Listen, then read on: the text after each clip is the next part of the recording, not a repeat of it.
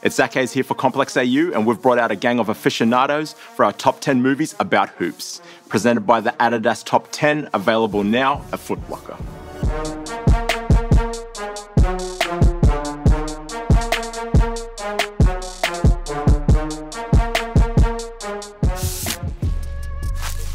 Kyrie's Pepsi-born alter ego Uncle Drew made his way to the silver screen in 2018, making $46 million along the way. Hollywood's COVID restrictions will probably see a sequel put on ice. So lame, but it's great.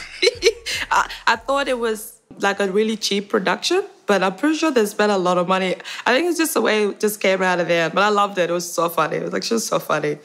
Nah, don't give him that. You still don't believe, do you? No, don't give it to him.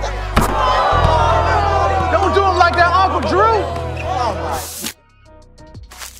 At number 9, Sixth Man is a late 90s comedy starring one of the Wayans brothers, meaning it's a peak late 90s comedy starring one of the Wayans brothers. It's about brothers playing basketball, two brothers, and one passed during basketball game in high school. And so like that really resonated with us because me and my brothers were close playing the game that we love, so. And we play in the same teams too. I bet you all wondering what I'm doing, huh? Yeah, and it was like a comedy film because it like comes back as a ghost and helps his brother win the championship. Yeah, yeah, it's really crazy stuff. I don't know what they were thinking back in that day, but it was one to remember. Nick superfan Spike Lee takes 8th spot with He Got Game. Denzel Washington, John Turturro, Rosario Dawson, and Ray Allen. Losing is impossible. Basketball is like poetry in motion. Just coming down the court. You got a defender in your way, you take him to the left, you take him back to the right, and he's falling back, and you just, Jay, right in his face. And then you look at him, and then you say, what? It's a really, really good movie. Even if you're not into basketball, it's an incredible movie. Like, Denzel is so good at it. Ray Allen kills it as well, like, acting-wise, he smashes it. 30 years ago, one of the greatest movies in cinematic history was released to a worldwide box office taking of 90 million. White Man Can't Jump is that movie. Wes and Woody at the start of their ascension to icon status.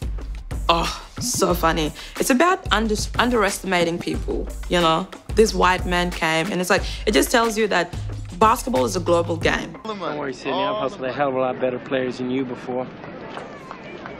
Don't put up no brick. Hey, would you stop yapping and let brother shoot? Yeah, I got it. See you some wrist. Oh, sweet.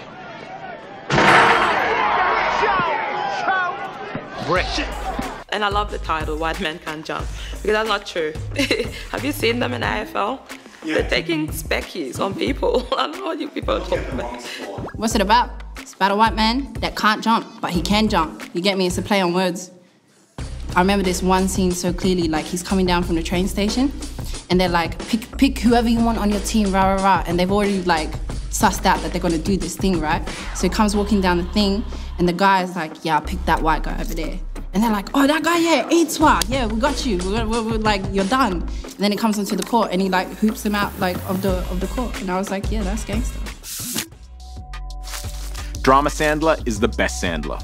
Hustle takes 6th place. Hustle to me in this era is going to be one of the greatest basketball movies that's come out, especially when you have someone like Adam Sandler who historically has always played comedic characters. When you walk on that court, you have to think I am the best guy out there. I don't care if LeBron's playing. So let me ask you again. Do you love this game? Yes. Is there a newborn kitten purring in here right now? I couldn't hear you. Do you want to be in the NBA? Yes! It shows, obviously, in the name of the title, the hustle that someone like that has to have who wouldn't get the glory. You get the coaches, even the assistant coaches. We've got Phil Handy who's about to come out. Everyone's like, Phil Handy, the assistant coach of the LA Lakers, LeBron James, Kobe, you know. But who found LeBron James and Kobe? I want to, like, after seeing that now, I'm like, I want to know who the guy was that scouted them. It was very interesting to have all the NBA players included as well. Like, I think Anthony Edwards was a great addition, like him playing like a bully role, showing like, you know, the tough side of the NBA. Yeah, a good movie, I think. I thought that was good. I like Adam Sandler getting on his serious tip. The movie is iconic and the soundtrack is double platinum. Above the Rim should be on everyone's watch list, on every platform on planet Earth and beyond. Legendary for a whole different reason. So now you're already hooked onto basketball, right? Because it's elite. What are we talking about, you know? The mix of basketball, hip-hop culture, just pop culture and stuff as well, because pop culture is hip-hop and black culture now. It's Tupac. In a world where every point counts, the hardest part of winning is choosing sides. Now, I don't care if you don't believe in me, I'm gonna make it anyway. Bit serious, but I think at the time, it's the culture. I think it's the culture and like the seriousness of like how basketball was people's lives there. Nah, yeah, Above the Rim, one of my favorite basketball movies. I used to have it on DVD. Reason why I got it was because Tupac was in it, and yeah, I think, what was his name? Birdie, I think his name was, and yeah, nah, it was a dope movie. It just reminds me of my childhood. I watched it when I was a kid, and it was fascinating to me because it was like it was around street ball as well. And so like I snatched a few moves out of that movie and it worked in my favor. So it would be inbounding because they just scored and he'd pretend to walk back, and then the inbounder would like pass it to his mate and just do a U-turn and grab the ball and put it back in. And that's I've done a few times because I don't expect it. Nostalgia is a hell of a drug. Space Jam takes 4th spot, his airness, Bill Murray, the Looney Tunes, and Dennis Nedry for the win. I feel like Space Jam was very important, not only because of just how influential it became for the rest of the world and what it did for Jordan, right? But what it did for that brand, because that's when Jordan was already Jordan, but now you're another level of iconic as well, you know? I think that this movie was really strong in merging, I guess, two really iconic brands together. There's the NBA and there's literally Looney Tunes. I mean, those are two powerhouses in itself from that time. I can't think of any other cartoon, apart from maybe Tom and Jerry, that, you know, had us in such a chokehold. It elevated Michael Jordan's branding from becoming just, you know, not just, but an NBA player and then becoming an actor, literally acting with the Looney Tunes. Like, that's insane. No one had done something like that yet. The one scene where Jordan does this dunk from half court, like how many rappers have used that in a punchline? Because it's like a really big reach. And yeah, it's an awesome film. I feel like the old version was so much cooler because it was just like nostalgia. It felt like your childhood. I mean, like Looney Tunes, you know what I mean? Like, everybody watched that. But nah, yeah, the old one for sure, not the new one. Nah, let's go with the recent one. It's based around like being stuck in a game, you know? And it's like, I guess that's like real life shit too, because like most of the times people was on their phones and all that. So just them getting sucked in it, and then it's like when they get out of it, they appreciate like what's, I guess, important. You feel me? What's up, Doc? I can't do it without laughing. Fuck-a-tash. Well, that's all, folks. Shad Moss, formerly known as Lil Bow Wow, takes the court with too many OGs. Jason Kidd, AI, Vince, T-Mac and Alonzo Mourning are just a few who pull up. Secondhand blazers and a lightning bolt will either make you play like Mike or turn you into a supervillain, depending on the franchise. I was kissing my shoes for years, bro. Know what I mean? I still did that. If you watch anything I do now, basketball related, I'm gonna do that. It's gonna happen, because that's just how iconic it is. Y'all can make your jokes, but yo, we're outside, shirts off, you feel me? Same type of way, bowling, Lil Romeo type vibes, Bow Wow type vibes, and that was attached to that like Mike moment. So it's a moment in history for me. You see a pair of shoes hanging from a power line, I'm like Mike, every time. And I'm like, when I was a kid, I would always be like, if I got those shoes down from the line, would I have superpowers? Probably, maybe. Can I get up there? No. Starts with the shoes, like it's like this magic. It's telling kids that when you work hard, when you have a dream, you can achieve it. You know how your mom would take you to like garage sales and stuff? There'd be like shoes and stuff. I'd be like, maybe these are the pair. Maybe I'm just like the next Michael Jordan. I begged my mom to buy them for me. Never was. Silver medal goes to one of the countless hammers under 40 acres and a mule. Omar Epps and Sanaa Lathan put the class in the classic Love and Basketball. I'll say this. I feel like that's when girls started like liking ballers, you know? So thank you for that. I love talking about this movie because Monica and Quincy are almost throughout the movie on the same level at their career. for the entire movie. And I think that it's not often in movies, in media, and probably in real life that women are challenging men's egos to the same extent that Monica was. Listen, Monica was me. The amount of times I used to say, well, why can't I? Like, because I'm a girl, like, that's not fair. I'd say that with my parents about my brother. I'd be like, well, you let my brother do it, you let Dempsey do it, or you let, you know, I'd always find a way to kind of bring that into my mantra. And sometimes it was probably unnecessary and it didn't really make sense, but it was just, I just kind of used that line. But I realized that whether it made sense back then or not, it helped motivated me to get to where I am now.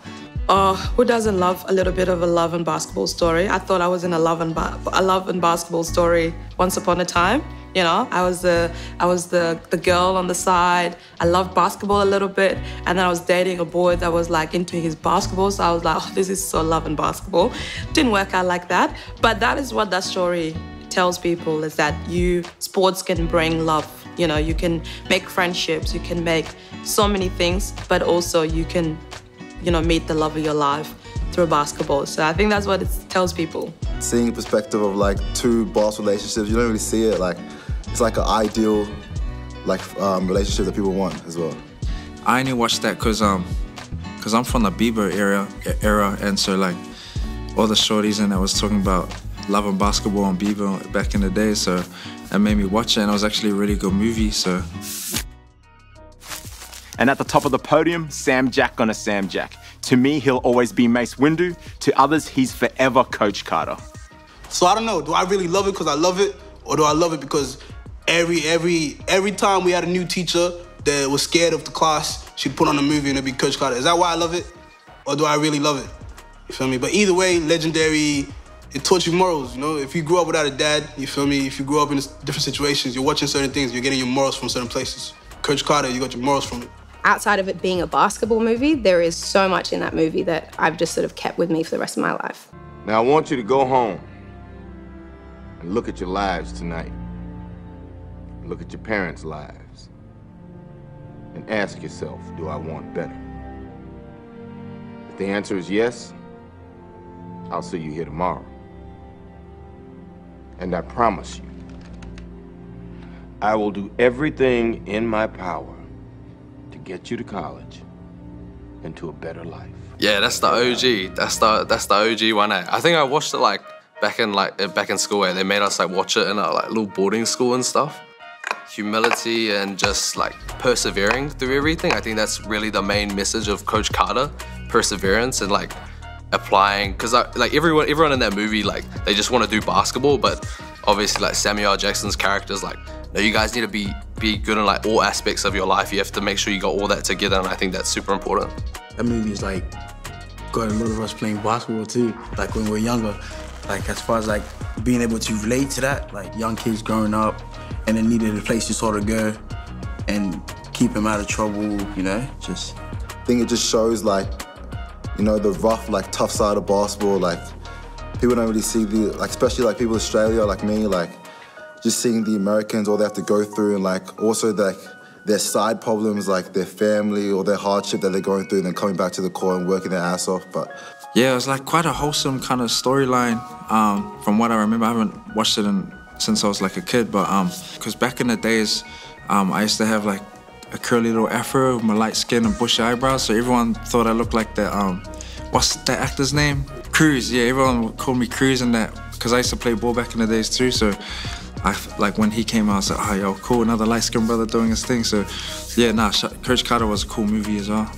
I just liked it. It reminded me of my trainings and that, the discipline of the coach and how strict he was. It reminded me of some of my coaches back then. Our greatest fear is that we are powerful beyond measure. It is our light, not our darkness, that most frightens us. Mere playing small does not serve the world. That's all you get.